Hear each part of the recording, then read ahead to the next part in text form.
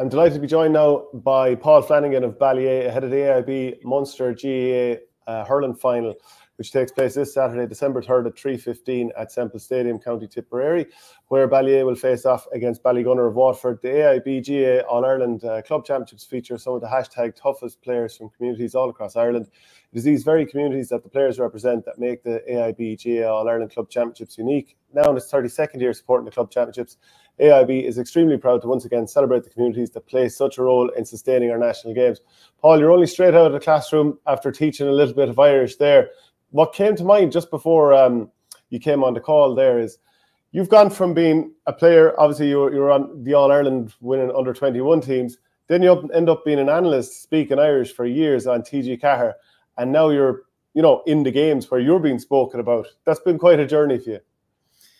Yeah, it's interesting. I suppose that's the day job, Laura Gaeilge, and it's great. I enjoy it. I'm very fortunate to be here in Art School Reach in Limerick, which is a big sports school as well. So there's a big crossover there between that. I suppose there was a time as well, Shane, that I found that I was probably, you nearly feel like a little bit of a fraud, that I was playing. I was probably doing a little bit more analysis work and wasn't playing as much as I probably wanted to either. So, but it's been great. Like I actually was doing the Munster final, the Munster club final last year down in Páirc Uí Chaoimh, where Ballygunner played off against Kilmallock. So, yeah, it does come full circle in some ways.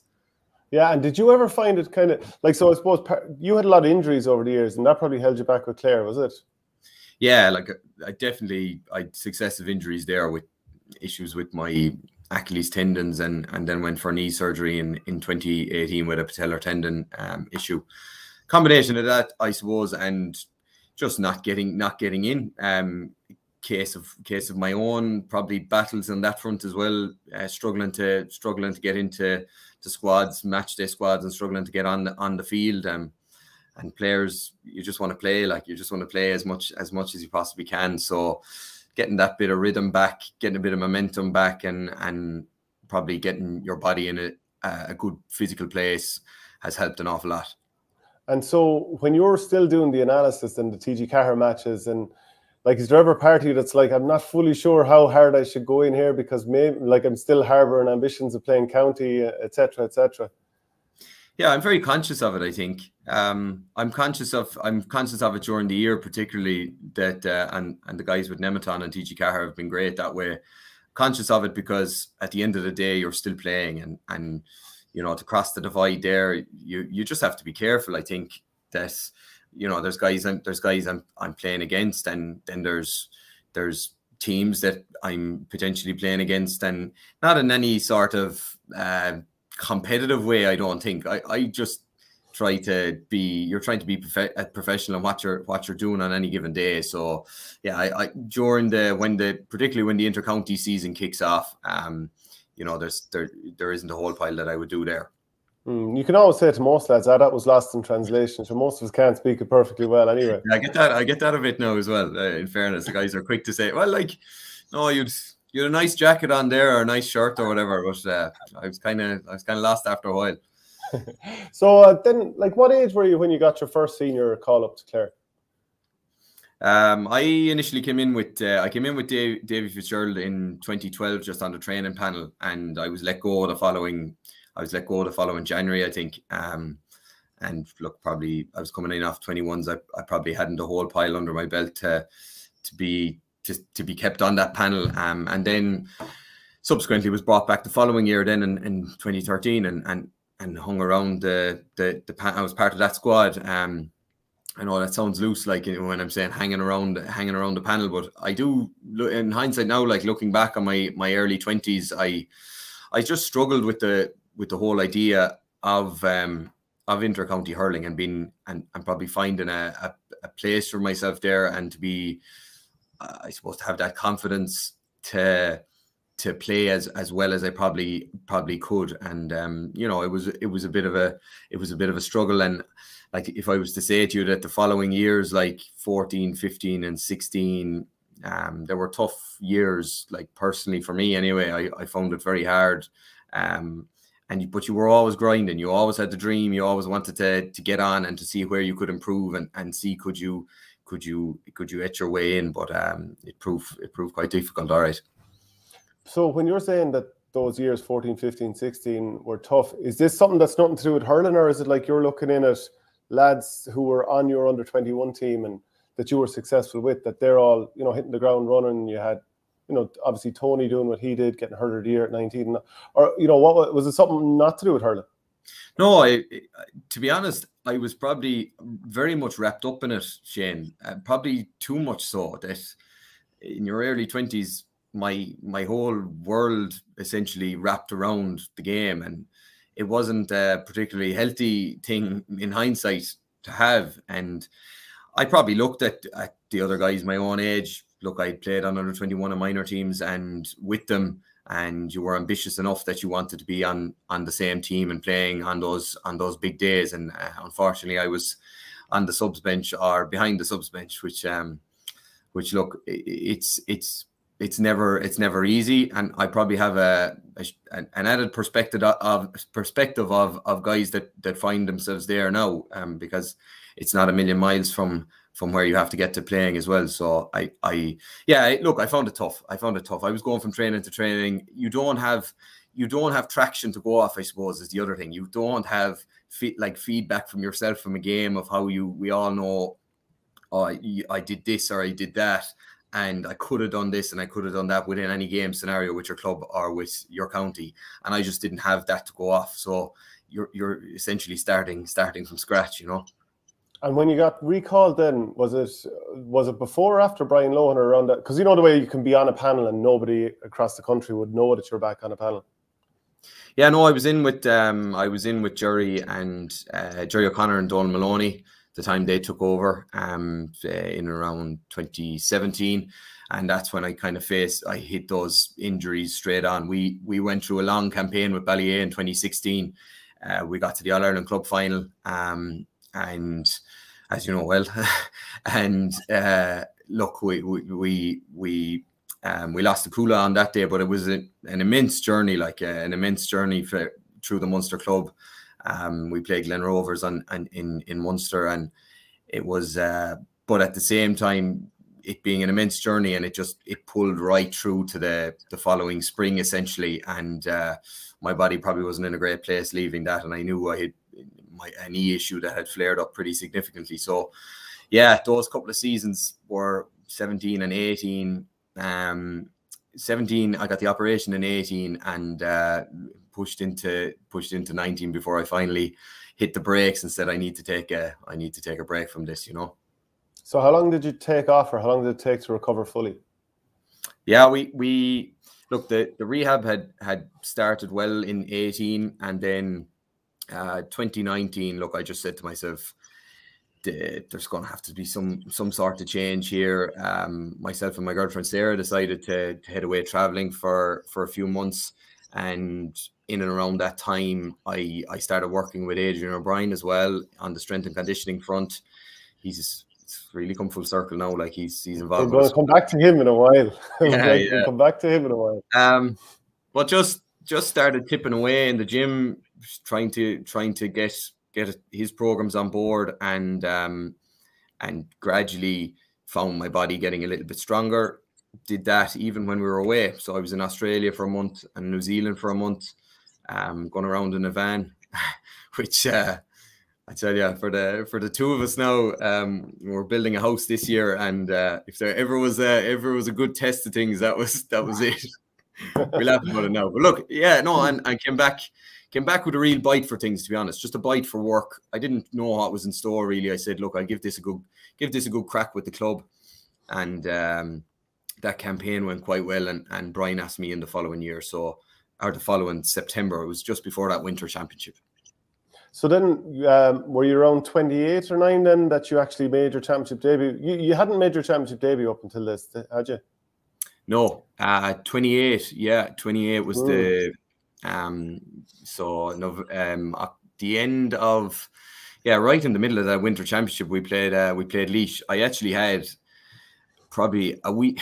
Do you know what? Some things happen, and you wonder how it's happened and why it's happened. I actually had a horrendous week that week leading into that Laois game.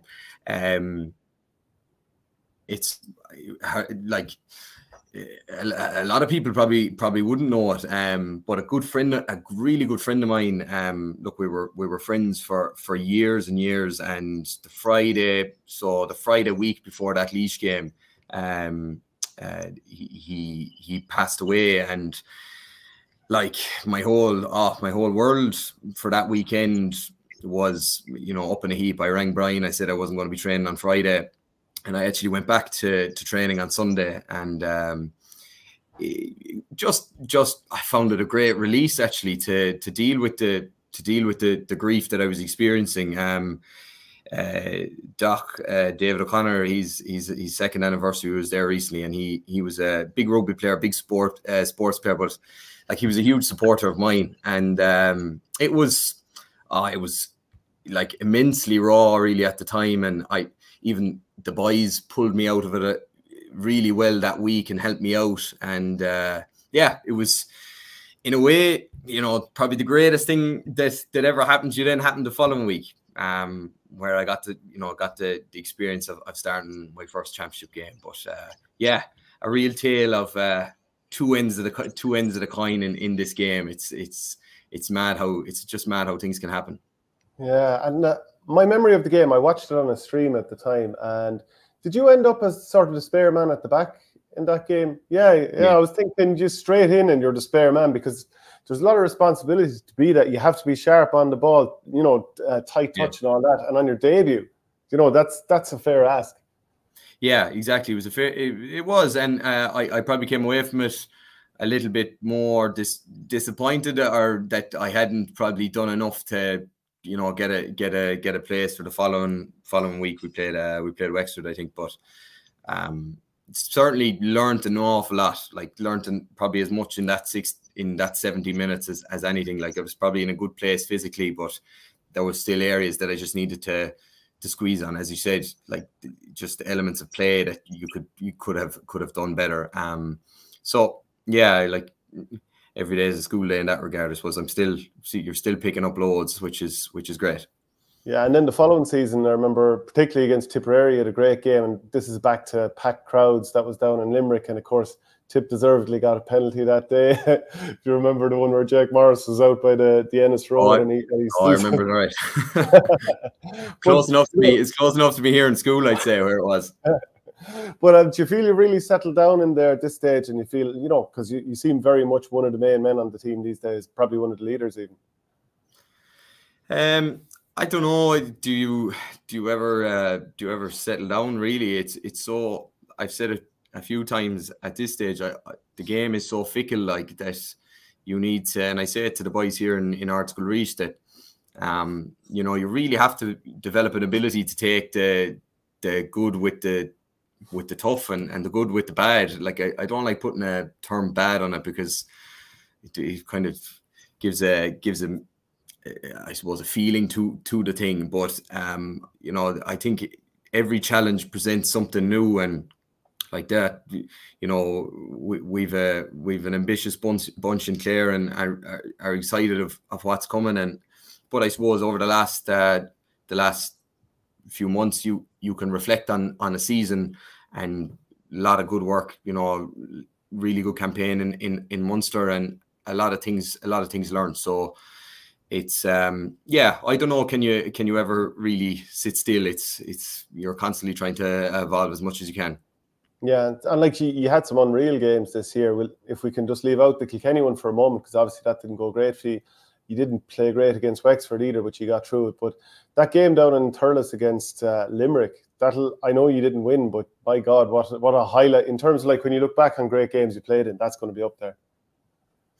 Yeah, yeah, an amazing day. Like, and even obviously, you know, sometimes you have to be cold enough to leave the result. We were obviously immensely disappointed afterwards, but a titanic battle. And like I have this memory of like you're going around the band behind the band beforehand, and you can see the crowds and everything. But I was sent into the family WhatsApp at home after the game, and there was a picture of my grandfather, and he was standing. He's 90 this year, like, and he was standing up at the back of the new stand in Thurles, and just standing up, watching everything around him. And it's a phenomenal picture, like just seeing all the crowd in the background, and he's there. And so yeah, there's just moments like that that stand out to you, I suppose, that are really, really special and that mean a lot, you know. And something actually, as you mentioned, the parade, you didn't break from the parade. You seemed to just wait there for an age and let Limerick leave first. Is this just something that happened, or was there some sort of a plan with this? No, I don't think there was any. There was anything major. There tends to be a bit of fun in the parades, all right. Like even when I see it at club level, like between a county final level, and some lads like looking at each other, and some lads don't, and some lads start talking, and it's funny enough, like the way it can go. But no, I don't think there was. I think for a finish, look, our Naveen was going to be played. No one was breaking, and then that was just the way it finished. Yeah. Yeah, and now when you look back on the semi-final against Kilkenny, of course it wasn't ideal that John Conlon had to pull out. Was it just before the game that you figured that out, and then Paddy Fitz was obviously drafted in and things were rejigged, or did you know a little bit sooner than that? No, John was in trouble, all right. Like we knew when I met him that day that he was going to be in trouble, and just knowing John, like, and the person he is, he would have done absolutely everything in his power, particularly that week, to get himself right. And it's one of those things, like the involvement of a team. You've got to be able to deal with scenarios like that, and people get injured, people get hurt, and stuff. So yeah, it's one of those things. John was obviously a massive part of the whole year, and it particularly at 6, you find that no more than with our club or with county, your 6 is essentially a linchpin, and a lot of things can go through him. So it's it was disappointing to lose him, but at the same time, to be honest, Shane, we can have no excuses. Like I look back at the game during the week, we didn't look like what we looked like in Munster, and struggled to get to the pitch and pace of it. There was still probably a time during the first half that we actually could have influenced the game a bit better and made better decisions. But look, those are things you learn. First time in Croker in a while as well, and but we've plenty of young guys that have learned a few things from that day as well. So, and I'm more than myself, like, you go out, look, I was marking TJ that day.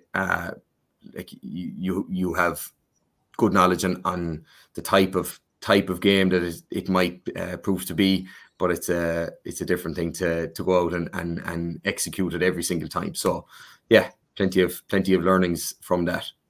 You mentioned earlier Adrian O'Brien, the coach and S&C coach, who's now gone in with Clare, that he'd given you an S&C program before when you were rehabbing your knee. But he was coaching both Ballyea and St. Finbarrs this year.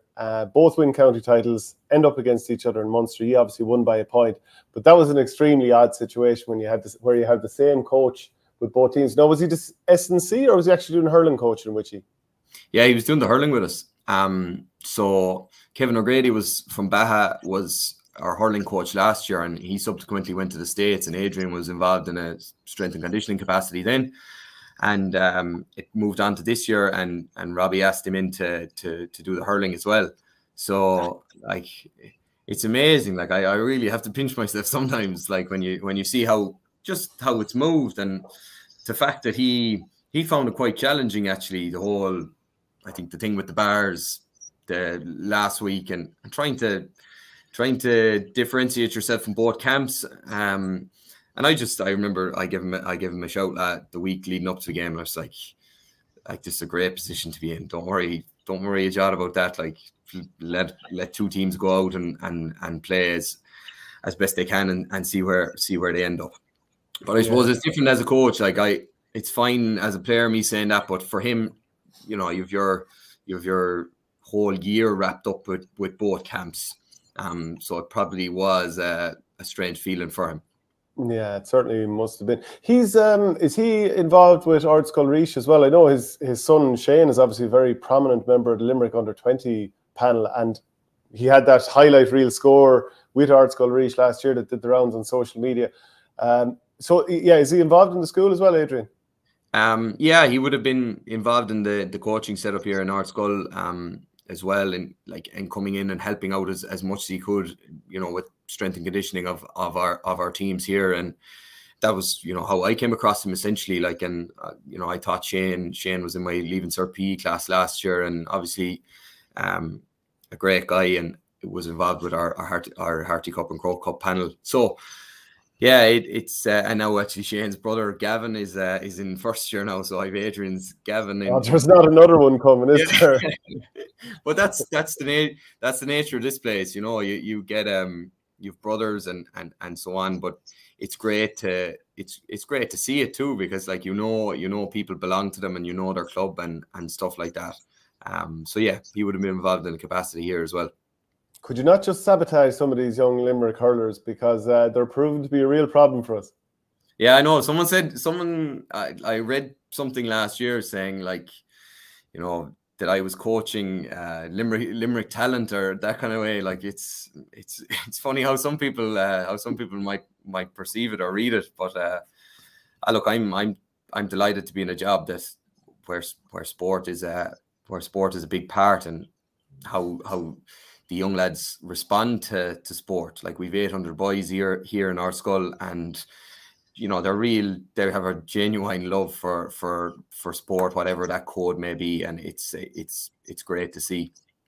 No surprise that Shane O'Brien is a tank when his father's an S&C coach. Yeah, I know. And look, like I remember seeing a video of Shane, and he was juggling back a few years ago, and like that would be part of Adrian's work as well. Like, there'd be different skill-based stuff that you'd be doing, and you know, things that really would challenge you and trigger every sort of movement that you could do. So yeah, I know he was definitely no fear for him having that at home.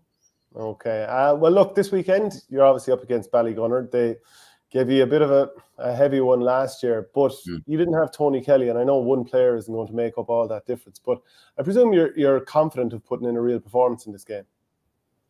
Yeah, look, and it's harsh, but you don't have to look too far to see the wrath of the Munster Championship, and to also see how strong a side they are. Like, we don't have to look too far in the rear window to see that. So and no more than at the same time, you know, all things being equal, you go into this week with optimism as well, and look to the weekend with excitement. Like, it is a Munster final, and you want to put yourself in the best position you can for that. Yeah, Tony missing last year. Look, we got over a county final last year, and we were to the pin of our collar. We were really tight game against Heineken Lamona, and to win it without Tony, like, there's no point in saying otherwise, that he was he's obviously a huge part of us, and so on. So he to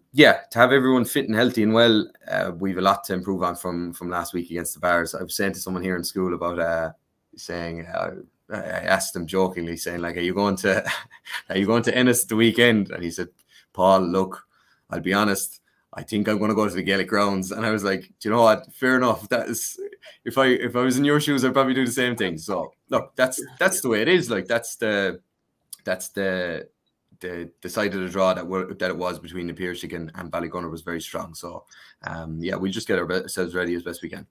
Okay, well, look, brilliant stuff, Paul. Really enjoyed and appreciated chatting to you, and best of luck at the weekend. Perfect. Thanks a million. Thanks, Shane. Okay, so that was Paul Flanagan there of Ballyea.